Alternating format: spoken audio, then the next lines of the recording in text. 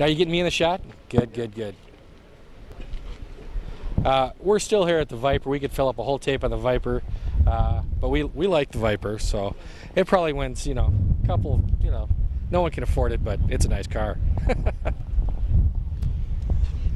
Let's go to this.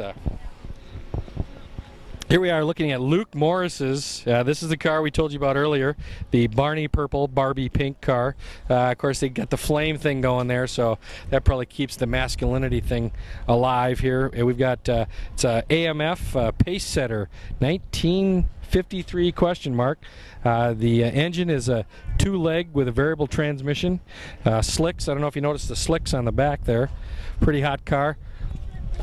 It's just been finished here recently. Babe Magnet. All the 2-year-olds in Faribault are hot after Luke with this car. Let us tell you.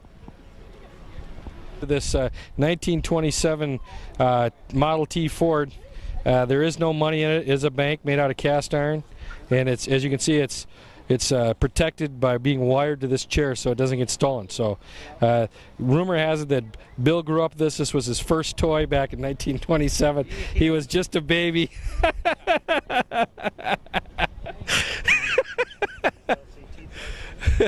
Yeah, you can still see where Bill cut his teeth right there on the radiator cap.